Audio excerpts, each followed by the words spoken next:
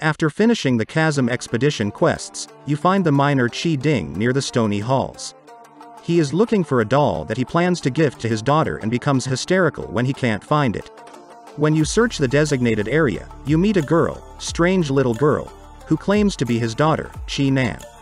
She leads you through the mines and you fight some rifthounds along the way. When you find the doll, it's old and raggedy. Chi Nan is gone. You find Chi Ding above ground, but he doesn't remember what happened at the mines. Chi Nan is behind him.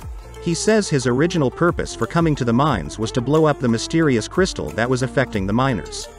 With it gone, they can resume work and he can make some more income, which he needs to support his daughter since she was just hired at the Ministry of Civil Affairs. He's confused on how you found the doll that he lost when the chasm closed years ago.